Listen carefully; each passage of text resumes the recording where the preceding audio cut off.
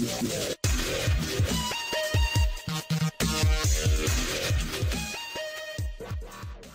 is the 2018 Ford Mustang, a restyled, tweaked, and up-contented version of the pony car we've been enjoying since it ditched its stick axle back in 2014.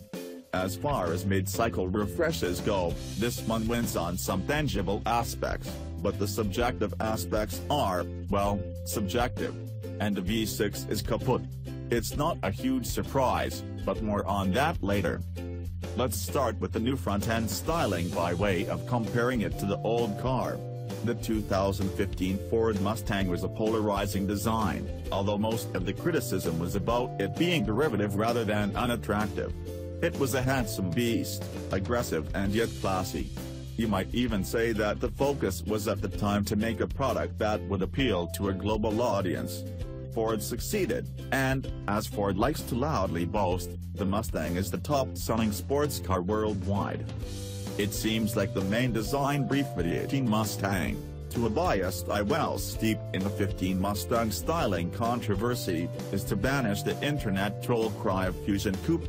Once and for all. The nose drops precipitously, without a measuring tape and with a bad theoretical ruler, I'd say a couple of inches. Ford showed us a presentation with the split-in-half render, the new and old car side by side.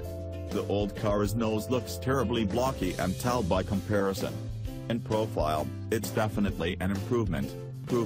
This is the 2018 Ford Mustang, a restyled, tweaked, and up-contented version of the pony car we've been enjoying since it ditched its stick axle back in 2014. As far as mid-cycle refreshes go, this one wins on some tangible aspects, but the subjective aspects are, well, subjective. And the V6 is kaput. It's not a huge surprise, but more on that later. Let's start with the new front-end styling by way of comparing it to the old car. The 2015 Ford Mustang was a polarizing design, although most of the criticism was about it being derivative rather than unattractive. It was a handsome beast, aggressive and yet classy. You might even say that the focus was at the time to make a product that would appeal to a global audience. Ford succeeded, and, as Ford likes to loudly boast, the Mustang is the top-selling sports car worldwide.